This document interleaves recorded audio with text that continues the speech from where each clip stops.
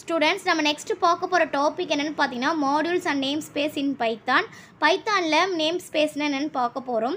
First namespaceனா அப்படினா என்னன்னு பார்க்கலாம். In Python, a way to give each object a unique name is through a namespace. அதாவது பைத்தான்ல பார்த்தோம்னா ஒவ்வொரு ஆப்ஜெக்ட்டுக்கும் ஒவ்வொரு நேம் கொடுப்போம் இல்லையா, அதான் வந்து பார்த்தீங்கன்னா யூனிக் நேம். ஒவ்வொரு ஆப்ஜெக்ட்டுக்கும் யூனிக் மீன்ஸ் ஒன்ஸ் ஒரு வாட்டி தான் யூஸ் பண்ண முடியும், மற்ற மாட்டி யூஸ் பண்ண முடியாது. அந்த யூனிக் நேம் நம்ம எது மூலிமா கொடுப்போம்னா நேம் ஸ்பேஸ் மூலிமா தான் நம்ம வந்து கொடுப்போம்.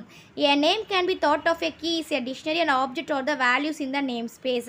For example, இப்போ டிக்ஷனரி இருக்குன்னா அந்த கீயும் அந்த வேல்யூ கொடுக்குறோம் இல்லையா, அது எது மூலிமா நம்ம கொடுப்போம்னா நேம் ஸ்பேஸ் மூலிமா தான் நம்ம வந்து கொடுப்போம்.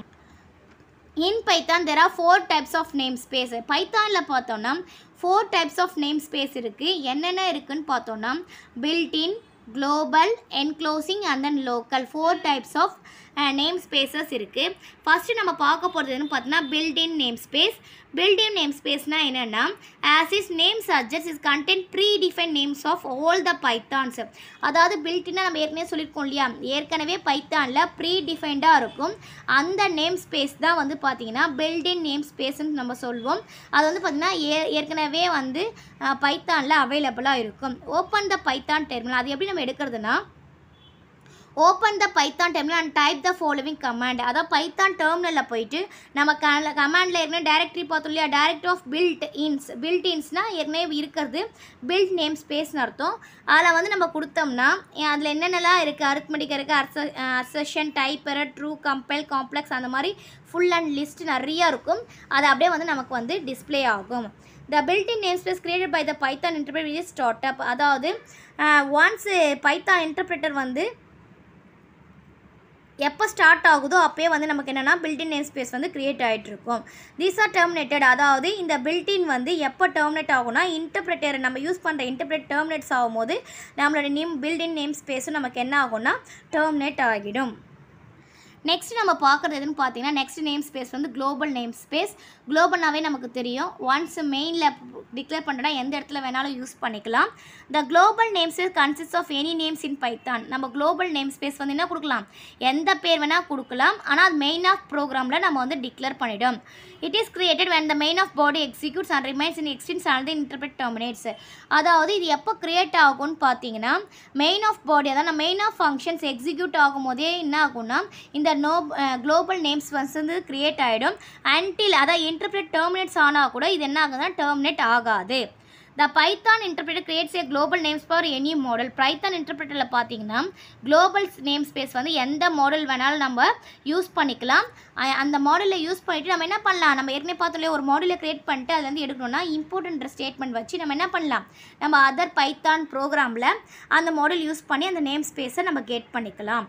நெக்ஸ்ட்டு வந்து நம்ம பார்க்குறதுன்னு பார்த்தீங்கன்னா the global and enclosing namespaces. the local and enclosing namespaces. லோக்கல்னால் தெரியும், வித்தின் ஃபங்க்ஷனுக்குள்ளே நம்ம யூஸ் பண்ணுறோம் இல்லையா, அதான் வந்து பார்த்தீங்கன்னா local name spaces. the local namespaces are used by the function. அதாவது ஃபங்க்ஷனுக்குள்ளே மட்டும் தான் அது ரன் ஆகும். ஒன்ஸ் ஃபங்க்ஷன் கால் ஆகும்போது தான் அந்த கிரியேட்டர் வந்து லோக்கல் நேம் ஸ்பேஸை இன்டர்பிரேட்டர் வந்து லோக்கல் நேம் ஸ்பேஸை க்ரியேட் பண்ணும். the local namespace continue exit after the function has finished running. இந்த லோக்கல் நேம் ஸ்பேஸ் வரைக்கும் எது வரைக்கும் வந்து ஒர்க் ஆகும்னா ஃபங்க்ஷன், அதோட ஃபங்க்ஷன் இருக்கு இல்லையா, அந்த ஃபங்க்ஷனே ஃபினிஷ் ஆகிற வரைக்கும் இந்த லோக்கல் நேம் ஸ்பேஸ் வந்து ஒர்க் ஆகும். த capability can likewise comprise of other capability. அதாவது ஒன்ஸ்லேருந்து அதுக்குள்ளே மட்டும்தான் நம்ம என்ன பண்ண முடியும்னா யூஸ் பண்ண முடியும். இப்போ பைத்தான் வேரியபிள் ஸ்கோப் அப்படின்னா என்னென்னு பார்க்கலாம். எதுக்கு இந்த பைத்தான் வேரியபிள் ஸ்கோப் அப்படி யூஸ் பண்ணுறோன்னு பார்த்தோன்னா அதுக்கான ரீசன் என்னென்னு பார்த்தோம்னா although there are various unique namespaces, நம்ம வந்து பார்த்தீங்கன்னா நிறைய நேம் ஸ்பேசஸ் இருக்குது, we are not able to access all of them. யூனிக்கான்னு பார்த்தீங்கன்னா ஒரே மாதிரி நிறைய நேம் ஸ்பேசஸ் இருக்குது, நம்ம என்ன பண்ண முடியாது, அது வந்து ஆக்சஸ் பண்ண முடியாது ஒவ்வொரு வாட்டியும். அதுக்கு தான் நம்ம என்ன யூஸ் பண்ணுறோன்னா ஸ்கோப்புன்றது யூஸ் பண்ணுறோம். Scope is the portion of the program வேறு நேம் ஸ்கேம். அதாவது ஸ்கோப் அப்படின்னா என்னென்னா எந்த இடத்துல வந்து அந்த ப்ரோக்ராமில் அந்த நேம் ஸ்பேஸை எந்த இடத்துல ஆக்சஸ் பண்ணலாம், எந்த இடத்துல தேவையான இடத்துல ஆக்சஸ் பண்ணுறதுக்கு வித்தவுட் டைரக்டாக ஆக்சஸ் பண்ணிக்கலாம், வித்தவுட் எனி ப்ரிஃபிக்ஸ். அதுக்கு ப்ரிஃபிக்ஸ் எதுவுமே தேவையில்லை. அந்த ப்ரோக்ராமில் எந்த போர்ஷனில் நேம் ஸ்பேஸ் வேணும் அப்படின்னு சொல்கிறதா என்னன்னு பார்த்தீங்கன்னா scope. at any given moment there are at least 3 nested scopes. அதாவது எந்த இடத்துல பார்த்தாலும் 3 nested scopes இருக்கும். ஒன்று வந்து பார்த்தீங்கன்னா லோக்கல் நேம்ஸு, இன்னொன்று வந்து பார்த்தீங்கன்னா குளோபல் நேம்ஸு, நெக்ஸ்ட் வந்து பார்த்தீங்கன்னா பில்டின் நேம்ஸு. இப்போ வந்து பார்த்தீங்கன்னா நம்ம எக்ஸாம்பிளோட நம்ம கிளியராக வந்து அப்படின்னு சொல்லிட்டு பார்க்கலாம். First scope and name space in Python எப்படி வந்து யூஸ் பண்ணுறோம். ஃபஸ்ட்டு இது என்ன டிக்ளேர் பண்ணியிருக்கிறோம், குளோபல் வேர். குளோபல் வேர்ன்றவே நமக்கு என்ன தெரியாது, இது global declaration name space. Global name space எங்கே என்ன பண்ணுவோம், நம்ம மெயினாக ஃபங்க்ஷனே கால் பண்ணிவிடுவோம். நெக்ஸ்ட்டு டெஃப்னு சொல்லிட்டு இது அவுட்டர் ஃபங்க்ஷன். இது வந்து என்ன பார்த்தீங்கன்னா அவுட்டர் ஃபங்க்ஷன். அந்த அவுட்டர் வேரியபிள் நான் என்ன கொடுத்துருக்கேன்னா 20 கொடுத்துட்டேன். நெக்ஸ்ட் டெஃப்னு கொடுத்து இது இன்னர் ஃபங்க்ஷன். இது ஃபங்க்ஷனுக்குள்ளே அவுட்டர் ஃபங்க்ஷனுக்குள்ளே இன்னர் ஃபங்க்ஷன். அதனால தான் நம்ம பார்த்தீங்கன்னா நம்ம இன்டென்டேஷன் யூஸ் பண்ணியிருப்போம்.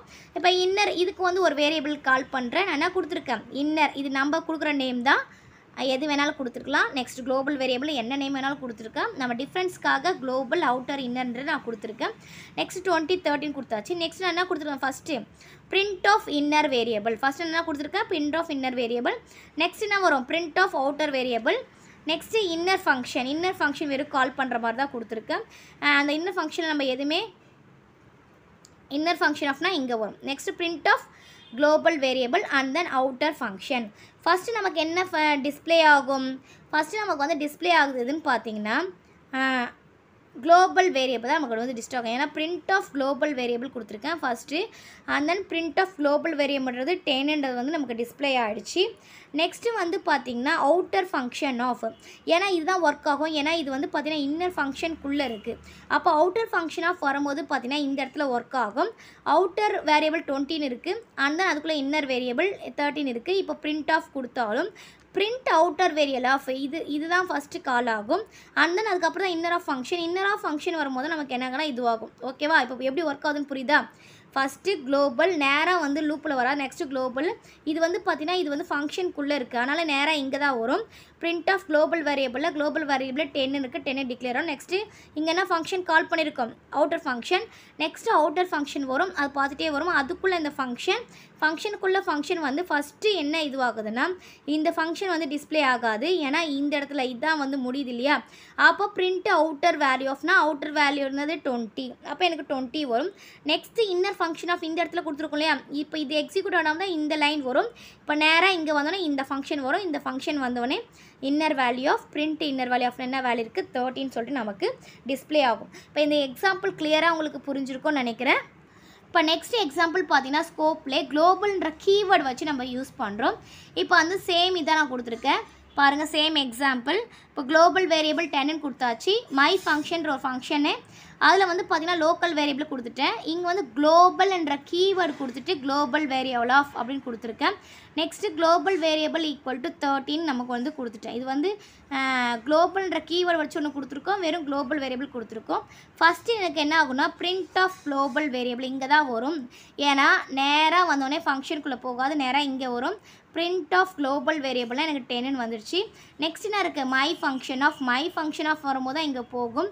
இங்கே போகும்போது எனக்கு என்ன ஆகும், லோக்கல் வேரியபிள் வந்து 20,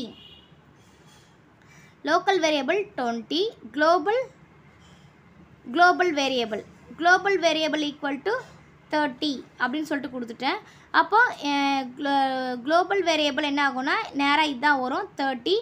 அப்போ எனக்கு என்ன பிரிண்ட் ஆகும், இந்த இடத்துல பிரிண்ட்டு குளோபல் வேரியபிள் ஆஃப்னா இங்கே 30 வரும். இங்கே ரிசல்ட் தப்பு, இந்த இடத்துல 13 சொல்லிட்டு நமக்கு டிஸ்பிளே ஆகும். இது குளோபல்ன்ற கீவேர்டு. இப்போ இந்த இடத்துல குளோபல் கொடுத்துட்டா ஃபஸ்ட்டு வாட்டி குளோபல் வரும்போது இது வரும், நெக்ஸ்ட்டு வாட்டி குளோபல் கூட வரும்போது நமக்கு இது வந்து கால் ஆகும். இப்போ இந்த எக்ஸாம்பிள் உங்களுக்கு கிளியராக புரிஞ்சிருக்கும் நினைக்கிறேன். தேங்க்யூ ஸ்டூடெண்ட்ஸ், தேங்க்ஸ் ஃபார் வாட்சிங். நம்ம சேனலை சப்ஸ்கிரைப் பண்ணுங்கள், வீடியோவை ஷேர் பண்ணுங்கள்.